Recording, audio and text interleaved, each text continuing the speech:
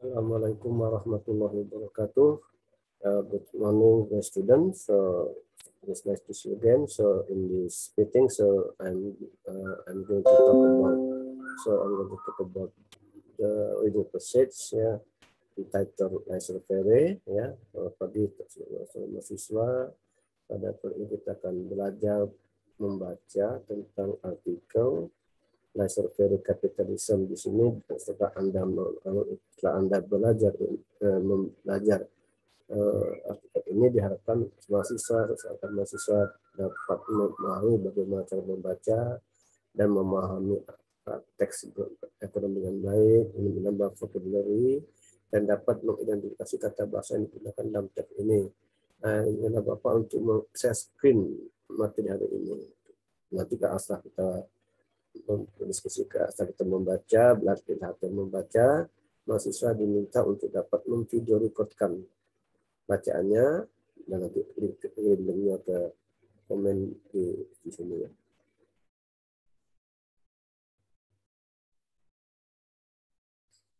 Oke, yang sini adalah pertemuan ketiga. Ada the title of this article is Laisser Capitalism.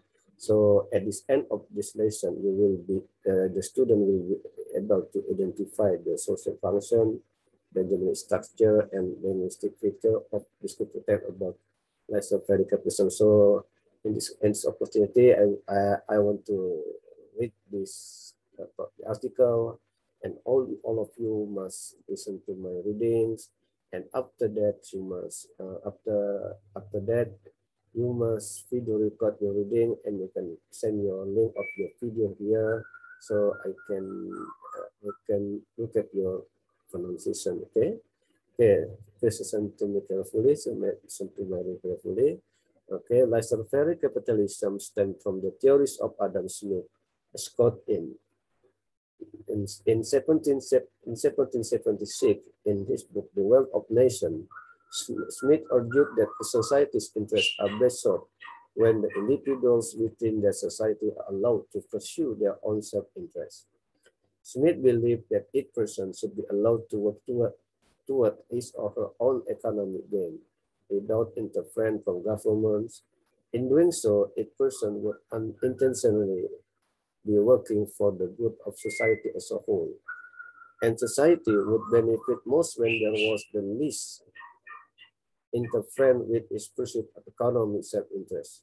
Governments should therefore leave the economy to its citizens. The French term laissez-faire implies that there will be no interference in the economy. Loosely translated, it means let them do as they see fit. Okay, the features of laissez-faire capitalism are private ownership of property. So this is one of the features of laissez-faire capitalism.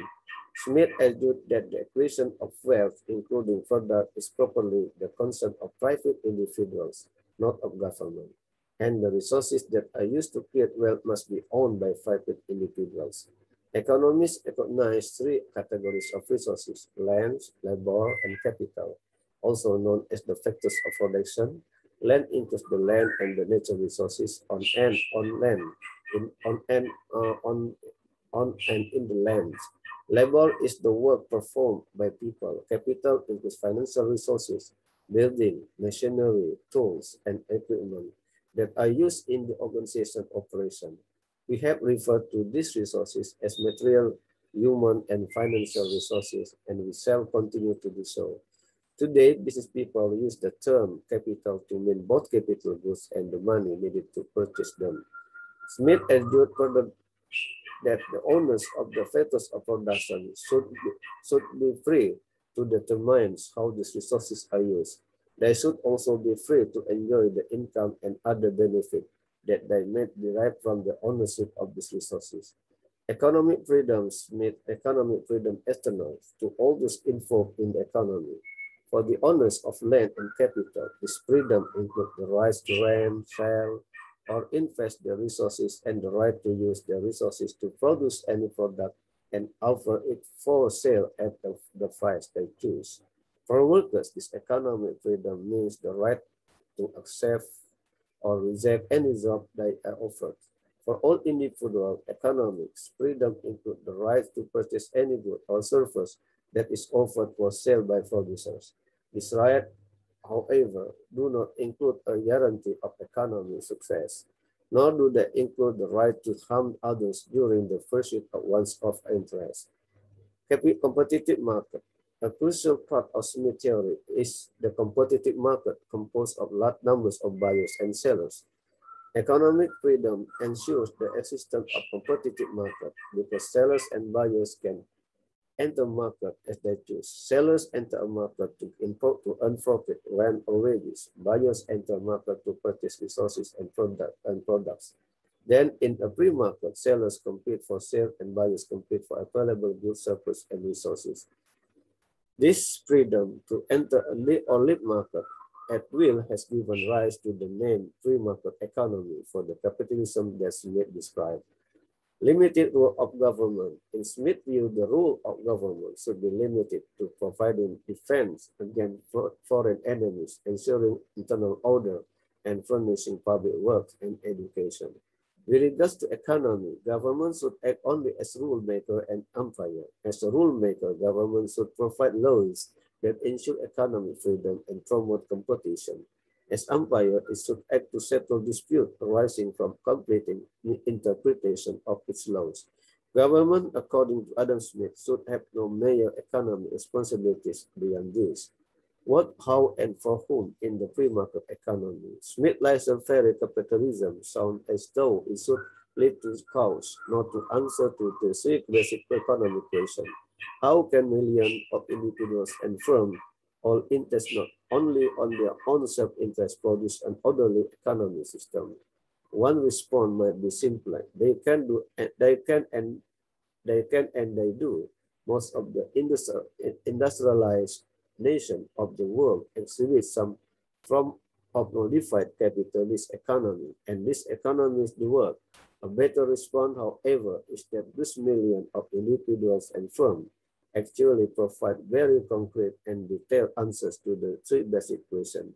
What to produce? This question is answered continually by consumers as they spend their dollars in the various markets for goods and services. When consumers buy specific products by casting the dollar for this product, this action tells resource owners to produce more of this product and more of the capital good with which the product is manufactured. Conversely, when consumers refuse to buy a product at its going price, they are voting against the product to either reduce the price or its on production. In each case, consumers are giving a very specific answer concerning a very specific product. And how to produce these two facts of this question are answered by producers as they enter various market and compete for sales and profit. Those who produce for a particular market answer the question, who will produce simply by being in that market? The answer, of course, is well, we will. Competition within various markets determines which resources will be used. To compete as effectively as possible in the product market, producers try to use the most efficient, least cost combination of resources. When a particular resource can be used to produce two or more different products, then producers must also compete with each other in the market for that resource. And if the price of one needed resources become too high, producers will look for substitute resources, say plastic in place of metal. The resources that will be used to produce are those that best perform their function at least for us. For whom to produce? In a market economy, goods are distributed to those who have the money to purchase them. This money is earned by individuals as wages, rent, profit, and interest, and this is a payment for the use of economic resources. Money is therefore a medium of exchange, an apparatus defined that aids in the exchange of resources for goods and services. The distribution of goods and services, who get what, therefore depend on the current prices of economic resources and of the various goods and services, and prices in the turn are determined by the balance of supply and demand. So I have read the article for you, and so you must read this article and video record your article, and send and upload to YouTube and send the links here or on WhatsApp group. So I can look at your reading and your pronunciation. So if there's mistake in your pronunciation, I will tell you the mistake and you must improve it. Okay? You understand? So you must try to read this article. Okay? So after read this article, you must study the word study. So you can study the word capital. What is capital? So when the capital refers to noun,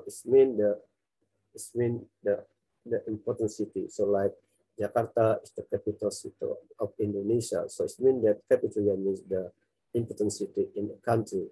Or Pontianak is the capital city of West Kalimantan. So it refers to the city or town in the region. Example, Warsaw is the capital of Poland. And besides, in addition, so the meaning of capital is wealth in the form of money. So when you say that I don't have capital, it means that I don't have money. I don't have capital, I do not have money. So wealth in the form of money or other asset owned by a person or organization or available or contributed for a particular purpose, such as starting a company or investing. So do you want to run this? I'm sorry, I have no capital. It means that I don't have money to run business. Yeah. So example, rate of return on invested capital were high. And when the word capital refers to adjective, it means liable to death penalty. Yeah, capital crime, capital sentence. Yeah. So the murder was sentenced to was set to capital sentence like that. That is refers to the death penalty. Yeah. So death penalty, sentence to death. Yeah. So this sentence to death means the capital crime. So that, and then in last side, the capital letter. So yeah, comes the last side. So you must write the name or the title of the thesis in capitalized. Yeah, when the word capital refers to acclamation, it can be used. It can be used to express approval, satisfaction, or delight. Yeah. Example, oh, that's a splendid capital. It means that you express your satisfaction, you express the approval or delight. Wow, that's a splendid capital like that. Okay, so this is the set I have read for you, and you must do the video recording of your reading, and you must send the link of your video on our group or in this comment. Okay. Okay. After this, after this, I want to explain about grammar. Focus on grammar. So we talk about simple future tense. What is simple future tense, and when we use simple future tense. So let me explain the simple future tense. Okay. Okay. So this is the simple future tense. So when we talk when must we use simple future tense? So we use simple future tense to talk about future plan, future action. So when you do something in the future, so you must use simple future tense. Or in other words, you can say using future tense. Okay. So there are two forms to express future tense. So we use will, and we also we can use to be going to. And when we use will, so will plus simple form of the verb infinitive. Yeah. So plus subject plus will plus infinitive, simple form of the verb. Example, I will see her at 5. I will run business in the I will run a business next year. So subject plus will plus infinitive. So after will must be followed by infinitive, or will plus simple form of the verb. Yeah. So if will is followed by verb, so you must put infinitive. But when you put adjective after will, so you must put be after will. I will be busy tomorrow. I will be in Jakarta next week. Yeah. So that's sample. And the other form is to be going to. Be here refers to am is are. Yeah, am is are. Going to not really, but going to means refers to the future. Yeah. Akan, plus simple simple form of the verb. So example, Rahman is going to sign up. Example, I am going to study English at school now. Yeah, I'm going to study English at school now. So after going to plus infinitive without to. Okay, and then it is the simple future, and then the second is yes no question. Yeah, not study. Yeah, will. So when you want to make question by using future tense, so you must move will. You must move the will to the front of the subject. Right? Example, Vicky will teach English next semester. So when you want to make question, so question to make yes no question, so you must move will before to the front of the subject. Yeah, must be put before subject, or will must be moved to the front of the subject. So will Vicky teach English next semester? So they say, oh, yes, I will. Yes, he will.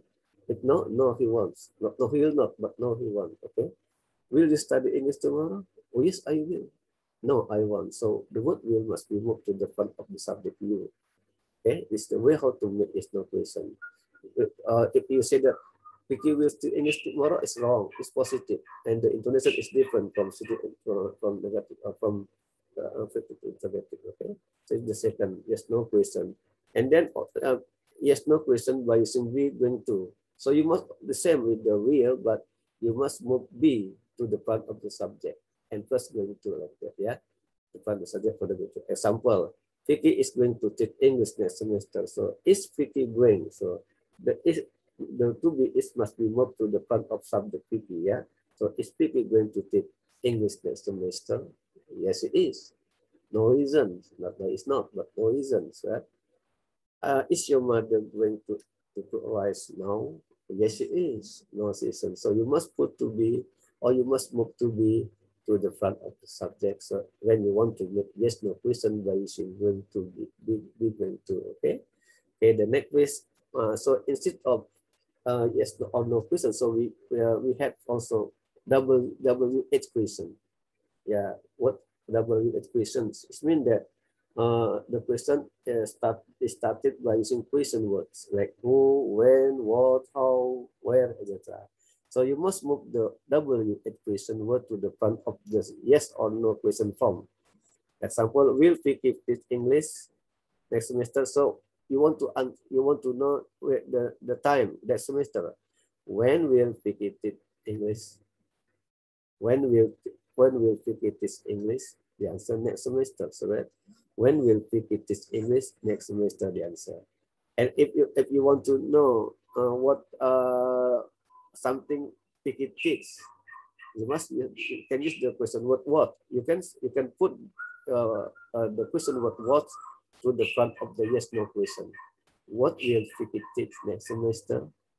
What will Vicky teach next semester? Like that. Not what Vicky will teach wrong. So you must up to the question what must be followed by to be will and then plus subject and plus infinitive. So what will Vicky teach next semester? If you want to know the actor, the doer of the action, so you can use the word will. Who will teach English next semester? Who will teach English next semester? Vicky will. But Vicky, you must answer Vicky will. If you answer Vicky, it's wrong. So you must answer Vicky will. Okay? This is the next question. And then it's the same. It's the same. It is equal to W equation to of going to. So you must move the W equation word to the front of yes no question form. Example: is Vicky going to take English next semester? So you want to know the time. So when is Vicky going to take English? When is Vicky going to teach English? Next semester. So that if you want to know something taught by Vicky, so you can use what. And then what is Vicky going to teach next semester? What is Vicky going to teach next semester? What is Vicky going to teach next semester? So when I have a question, for example, di mana kamu akan belajar bahasa Inggris?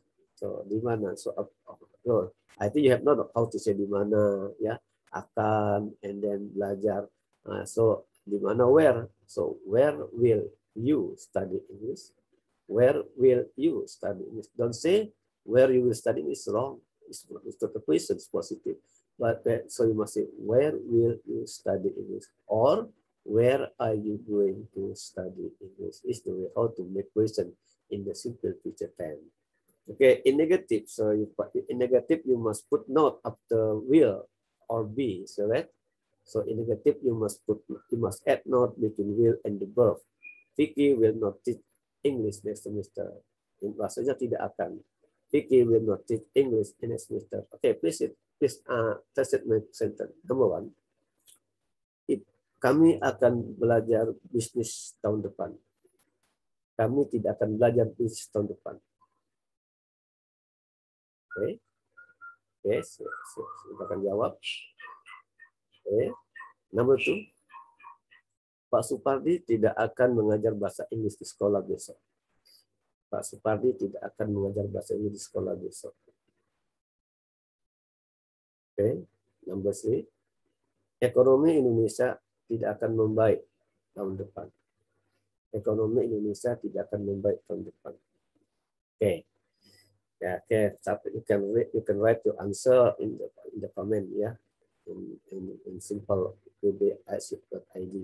Okay, and you can also put at not after the be form of the verb in the beginning form. Vicky is not going to teach English next semester. It is sample.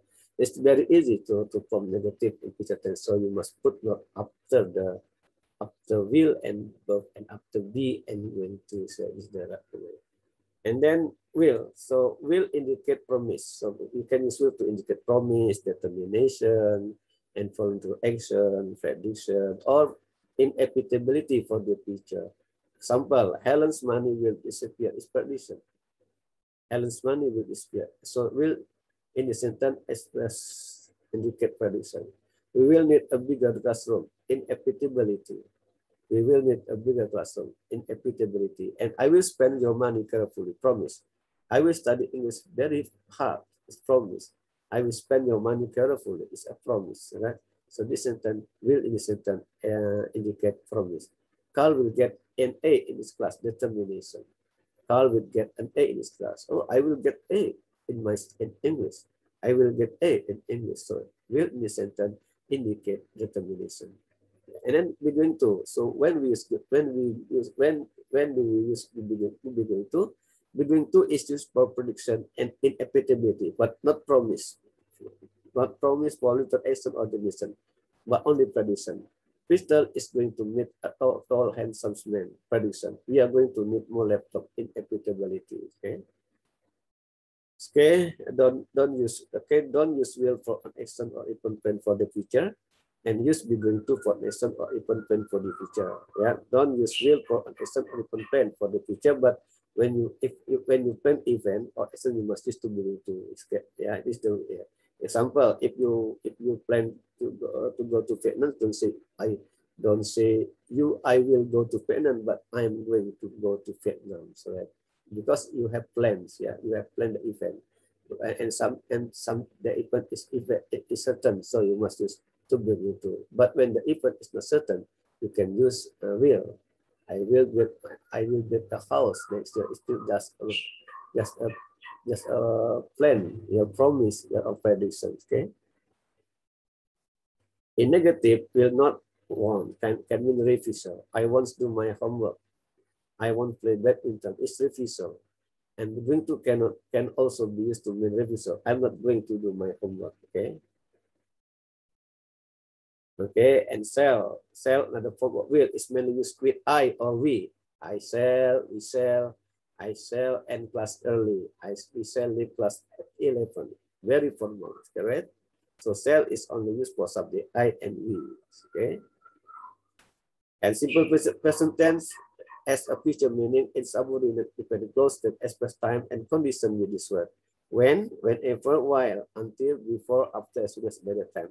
When Carl finished the business, he and his wife will watch TV. Condition, if, unless, in case you need me, I will be in my office. Okay. And simple future tense, will or be going to, is used in the main clause of a future tense sentence that contains a dependent clause, if time or a condition. The main clause determines the tense of the whole sentence. Will is most commonly used. When, if I have money, I will buy the dictionary. If I have money, I will buy the dictionary. Okay. When the ceremony is over, you and India will leave for their honeymoon. So in the main clause, we use present future tense, and in the subordinate clause, in the present clause, we use simple present tense. Okay, so and simple present tense or simple present future meaning The simple present has future meaning with certain specific verb that indicate a scheduled event, start, began, end, etc. The wedding began at 2 next Saturday. Okay, the class began at 8. The class closes at 1, etc. Okay, this is the this is the simple present simple 10. So I hope that you can study, you can read the theory of simple present 10. So you must practice and you must do the exercise given in the chapter 2, chapter 3, yeah, or chapter 2 in the third meeting. So about economic with focus on grammar simple future 10. Yeah, so okay.